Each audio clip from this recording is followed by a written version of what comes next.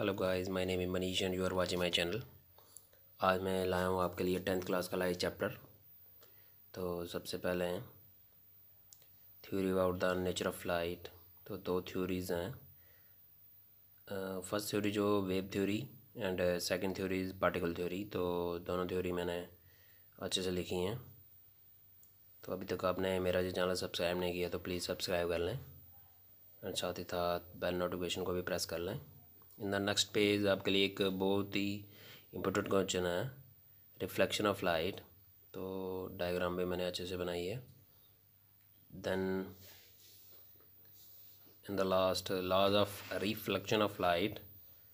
In the next page first law of reflection, then second law of reflection, object क्या होता है, image क्या होती है, द रियल इमेज और वर्चुअल इमेज में क्या डिफरेंस है वो मैंने बताया। तो अगर आपको ज़्यादा स्टडी से रिलेटेड कुछ मटेरियल चाहिए तो आप मेरे ब्लॉग में विज़िट कर सकते हैं। इन द नेक्स्ट पेज जो एक डेफिनेशन है little inversion.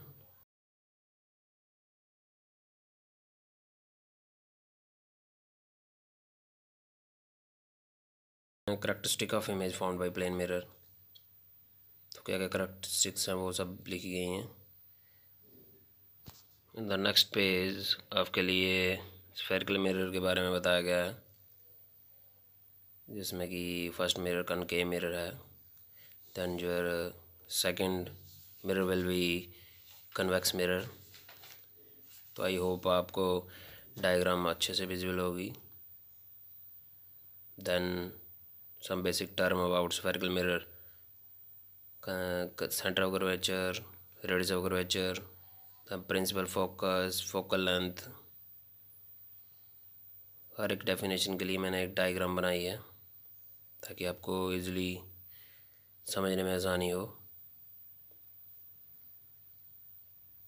The next page pole, principal axis, aperture. आगे चलते हैं तो relation between radius of curvature and focal length of A spherical mirror. तो उसके लिए एक न्यूमेरिकल प्रॉब्लम भी मैंने सॉल्व करी है। तो अब इसलिए आपको पता चल जाएगा कि इस रिलेशन का क्या फ़ायदा होने वाला है आपको एग्ज़ाम में। Next rule for obtaining image found by mirror. तो कुछ रूल्स होते हैं जो भी इमेज बनती है उससे पहले आपको आने चाहिए। तो वो रूल्स हैं यहाँ पे, एक रूल दोनों मिरर्स के लिए, then 3 rules again for both convex and concave mirror. तो आप डायग्राम के माध्यम से देख सकते हैं अच्छे से कि क्या क्या रूल होते हैं।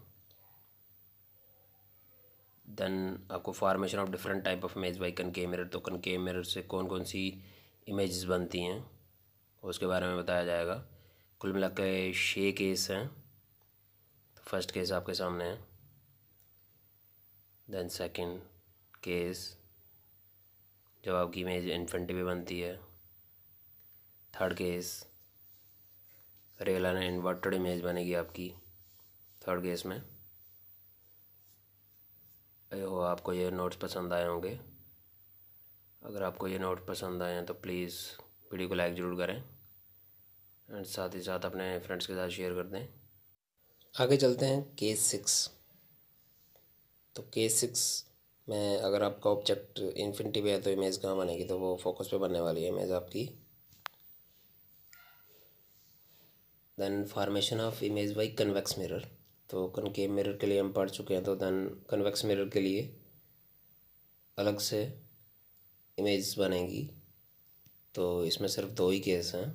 तो एक केस आपके सामने है and the second case is जब आपकी इमेज बनेगी फोकस पे, आपका ऑब्जेक्ट होने वाला है इन्फिनिटी पे।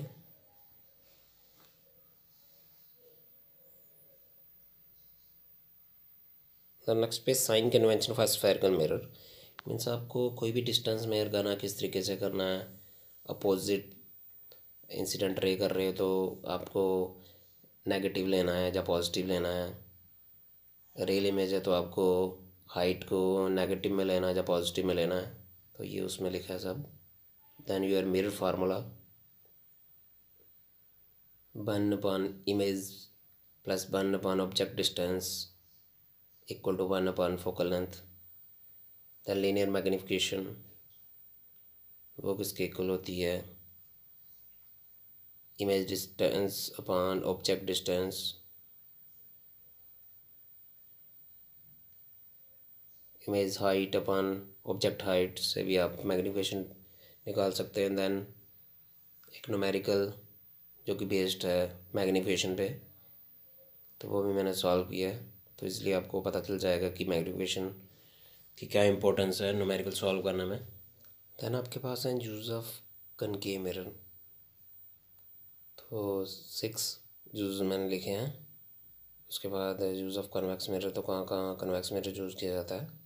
तो इसके साथ ही वीडियो ख़त्म होती है, तो वीडियो को लाइक करना ना भूलें और साथ ही साथ चैनल को सब्सक्राइब कर दें एंड सबके साथ शेयर करें। जल्दी इसका पार्ट 2 भी मैं अपलोड कर दूँगा। तब तक के बाद।